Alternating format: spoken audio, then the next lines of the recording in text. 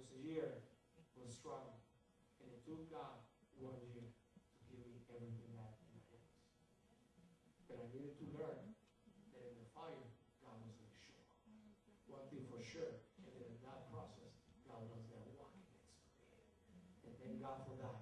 But in the middle of the fire, He never abandoned me. Amen? And thank God that He's never going to abandon you. You better praise God right now, my friend, because He will never abandon you in the middle of the fire. Not all the fire comes to harm you. Some fire, listen to me, this is a revelation. Some fire comes to get the best out of you. If I would not be kicked out by God out of that ministry, are you ready? I would never be in the place where I met Pastor Bill and where I made the decision to become part of this ministry. It means that if I would not be moved out of the other ministry from that time when I was in my home church, I would never be your pastor. And whatever blessing God has been using me to bless you, it will never be your heart. Because I was not obedient to God. Do you understand? If there's been a day that whatever I say has been encouragement, or has been a blessing to your life or to your family, I will never be here. Thank God. How many can you say? I say, thank God that He kicked me into the perfect will so I can be in this place. Just doing what God has called me to do into His destiny. Come on, you better praise God, my friends. You better understand. So what is this teaching about? The teaching is that you got to do whatever it takes when God is calling you to do whatever it takes. You have to stand and obey God, even if you let go a lot of glamour for His glory. Do you understand? It's not necessarily about facing sin. Sometimes it's direction that is involved. God trying to do as He pleased. Why? Because He can see around the corner. We can only see the corner. I would encourage you to do whatever it takes. This ministry was built with the mentality, with the man, whatever it takes.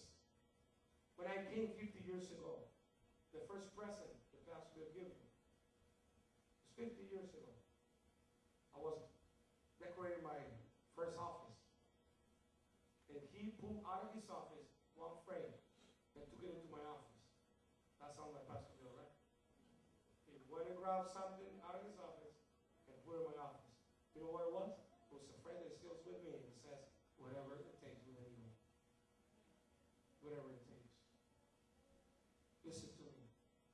I had learned since that day that if I was going to echo what God is doing in this place, I needed to live a life that whatever it takes mentality. Jesus, God Himself, has a whatever it takes mentality. Willing to give His own son. That's why Misha, Shadrach, and Abednego, they had that mentality. And what happened? A whole kingdom came to the feet of the Lord. Why? Because these young people were willing to do whatever it takes. This church is to do whatever it takes. And there's no transportation, they have to show up.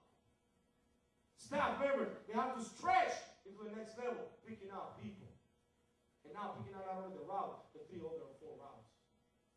We got to do whatever it takes. If we faith, we will see trains being packed like that coming to church. And some of you laugh because it's funny, but the truth is that you don't even believe it.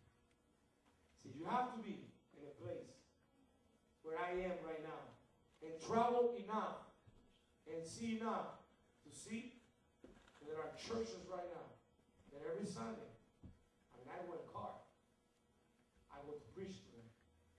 The train and the buses are like that going to church in Sunday morning. Do you understand what I'm talking about? Recently, we came from Mexico, and I want to thank to you. How many guys miss us? I miss you guys so much. Did you miss us? I miss you guys. I was ministering in Mexico in a place that nobody would say no. It was not only Mexico, but it was Cancun, Mexico. I was suffering for Jesus, my friends.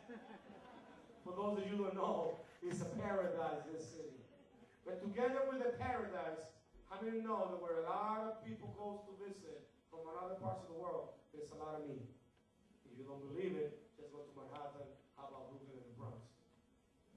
Are you with me? The richest city in the world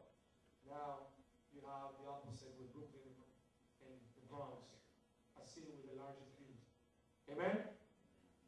So in that place in Cancun, there's a lot of need. And thanks for your prayers. We established the first Sunday school in Cancun. Not in Mexico. There's been a couple in Mexico. But here's now one. And I saw a prophecy being fulfilled in my life.